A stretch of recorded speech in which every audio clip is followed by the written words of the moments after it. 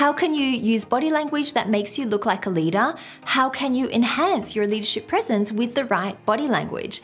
Body language is a topic I am really passionate about, and I am very, very excited to share this video with you. We're going to talk about 7 body language gestures that you can use to appear more like a leader. I'm going to use lots of images and lots of examples in this video so you can really understand what I'm talking about.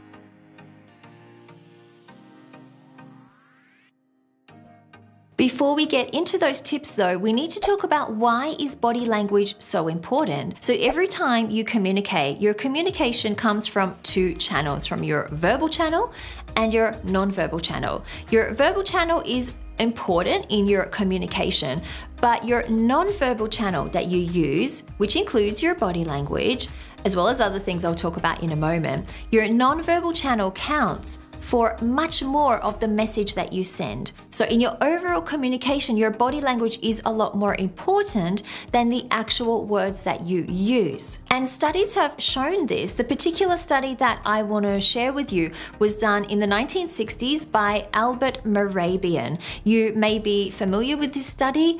You may have come across it in your own research or your own reading of articles. But basically what he said is that when you communicate, 93% of your communication is your nonverbal communication. 93% of what you communicate is what you communicate non-verbally. And only 7% of what you communicate is the words that you use. This is basically how much, when you have somebody listening to you, it's basically how they interpret your message. Now, when he talks about 93% of your communication being your non-verbal communication, it doesn't only mean body language. So body language is a part of that, but it also means the tone of voice that you use, the speed at which you speak, your pronunciation. So everything but the words that you use. Body language, in fact, how much does that count towards your overall communication? So body language counts for 55% of your overall communication. So that's still quite a significant number. It's just over half of your communication is your body language. That is why your body language is so important in your overall communication. It's definitely not something you want to neglect. It's definitely not something that you want to overlook. So if you want to become a better communicator, overall, at work or in your personal life, you really need to think about what body language you use and try to improve on the body language gestures that you use whenever you communicate. I will be talking in an upcoming video on how to build your leadership presence, your overall leadership presence. So if you want to know when I release that video, make sure you subscribe and hit the notification bell as well. The first body language technique is eye contact. A lot of people are confused about eye contact. They want to know how long should you maintain eye contact for, and where do you look to maintain good eye contact with the other person. So I'm going to break down those 2 things for you right now. Where do you look to maintain good eye contact with somebody? What I want you to do is imagine an inverted triangle on the other person's face. So a triangle that goes from the eyes to the nose. What you need to do is look within this triangle whenever you are trying to maintain good eye contact with somebody in a conversation. If you look outside of the triangle at another point on that person's face or over their shoulder, how do you think they're going to interpret that? They're probably going to think that you are not interested in what they're saying. This is definitely not the impression you want to give as a leader. How long should you maintain eye contact for? I recommend people to maintain eye contact about 80 to 90% of the time when that person is talking. If you have too little eye contact, if you don't look at the other person in the eye enough, they will easily think that you are disinterested in what they're saying.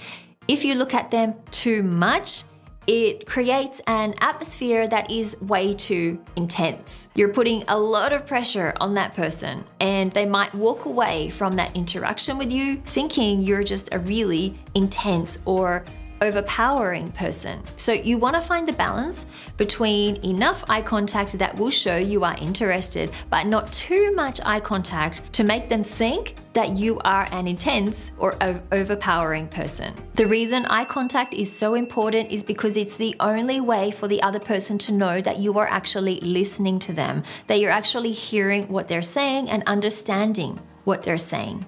If you've ever been in a conversation with somebody and you're talking to them, but they're on their phone, on their smartphone, scrolling through, looking at Facebook or whatever, how did that make you feel? You probably have the experience of feeling like that person wasn't listening to you, like they weren't interested in what you were saying. The reason for this is because they didn't give you the eye contact that you required, that you needed in that conversation to feel that you were being listened to. So eye contact is extremely important when you want to convey to that person that you are listening to them, that you're interested in what they're saying, and that you want them to continue talking. Conveying all of this helps you to develop good relationships, strong relationships, and positive relationships with people that you work with. And this is definitely in your interest if you are an emerging leader or an aspiring leader. You need to develop good relationships in business, and good eye contact will help you do that. Let's move on to smiling. Should leaders smile? How much is too much smiling? How much is too little smiling? These are common questions that many emerging leaders have, especially if you are a female leader. I find that smiling is a tricky or a difficult topic to talk about. Personally, I love smiling. I smile all of the time, and sometimes I feel I smile a little bit too much. What I found with smiling is that if I smile too much, it can sometimes make me look like a pushover or make me look weak, depending on the situation. Not always, but depending on the situation. If I don't smile enough, it can make me look too serious or even angry sometimes. So smiling is a tricky one. You really need to find a good balance between smiling enough but not smiling too much. And this really does depend on your personality as well. Is your personality, do you have the personality of somebody who smiles a lot, like I do? Or is it your natural personality to not smile as much?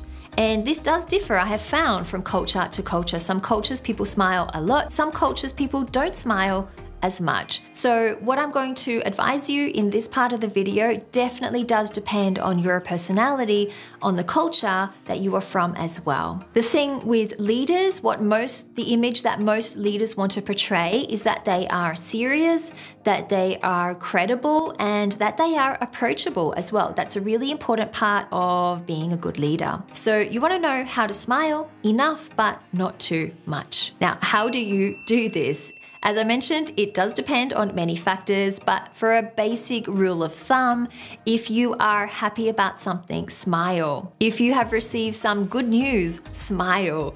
If you're excited about a project that you're working on, smile about it. If you are angry, don't smile. A lot of people make this mistake. They try to cover up their feelings, try to cover up the fact that they're angry with a smile.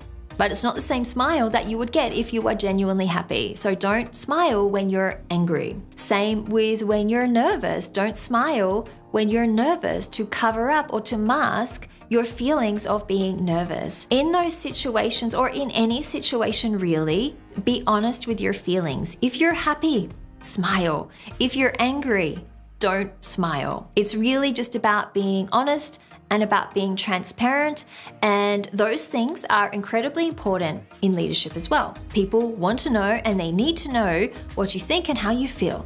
So try to be more honest with your feelings, and this will be reflected in the amount that you smile or the amount that you don't smile. Now, I know I didn't give you a concrete answer there when it comes to smiling, but I hope I did give you some guidance on what you can work towards. Let's move on to nodding. Now, nodding is a fantastic gesture to indicate interest and engagement when someone's talking to you. It tells the other person, I hear what you're saying, I'm listening to you, I'm registering what you're saying, and encourages them to keep talking. Showing people that you're listening to them, especially as a leader, is incredibly important. So when you truly listen to people, it makes them feel important, it makes them feel appreciated. And as a leader, this is how you want other people to feel. You need to make other people feel this, and you do this by listening to them, by showing that you're listening to them. And nodding when they're talking helps you achieve this. But you need to nod at appropriate times. Like smiling, you don't want to do it too much because it can give off the wrong message. So when should you nod? How often should you nod? Let's talk about that now. When you are holding eye contact with someone, when they're talking, you're looking at them because you want to show you're listening, nod 2 to 3 times every few seconds when they're talking. If you feel that this is too much for you though, if you feel it doesn't really match with your personality or the culture or what you are used to doing, then of course you can tone down the amount of nodding that you do. If that person is talking about a serious topic, something you need to carefully listen to, maybe their personal problems or an issue at work, nodding slowly in this instance will help you convey a good amount of interest and show that you're listening to that person. If they're talking about something that's really exciting, that's really happy, then you can nod fast to show that you're excited and that you're listening to them too. So alternate between nodding slow when it's appropriate and nodding fast when that is appropriate in your conversations. I will be doing a future video on this channel very soon on listening, how to be a better listener. If you want to know when I release that video, then make sure you subscribe and hit the notification bell too. Next is the handshake. Now, before you write in the comments, well, Cara, we don't shake hands anymore, so why are you giving us advice on handshakes? I'm giving you this advice because handshakes have been around for such a long time, and I am hoping after everything has settled down, handshakes will become a part of our normal everyday working life or business life again. So this advice that I give you is for when you can shake hands, but I will be giving you some tips on some alternatives if you cannot shake hands right now. There are 3 things that are important when you're shaking somebody's hand. The first thing is you need a good grip. So it should be strong enough, but not too strong. Definitely not too weak. So you need to find the right balance there. If you give a handshake that is too strong, it can easily make you appear that you're overpowering.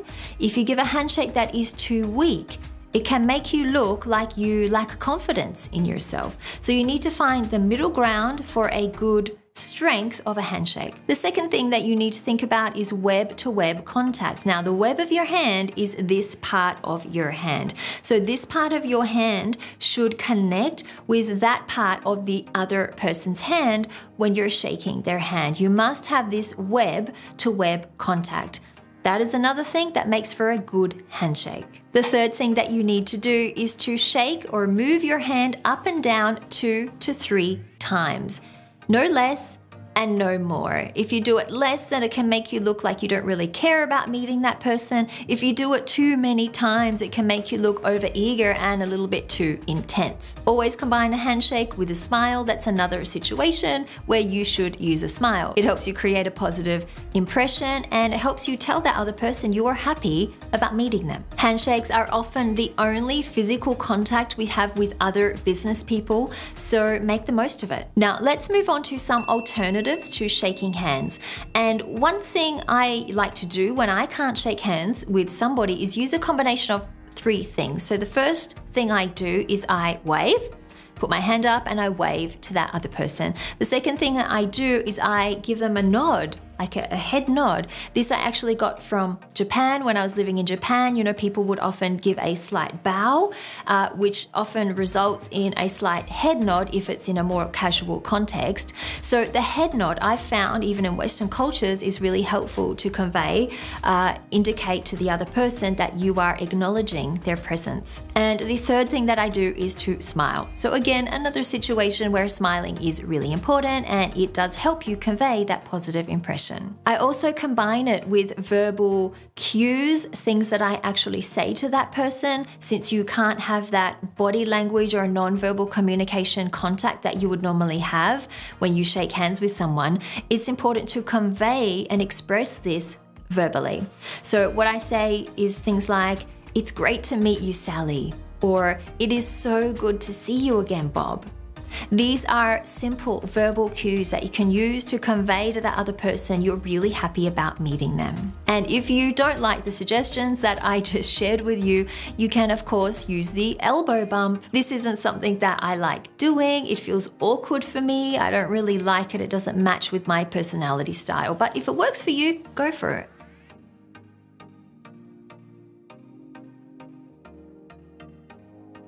If you have any other questions about body language gestures, something I didn't cover in this video, or maybe something I did talk about but you still have a question about it, let me know in the comments below. I would be very happy to answer your question. I will be doing a future video on how to build a standout leadership presence for 2022.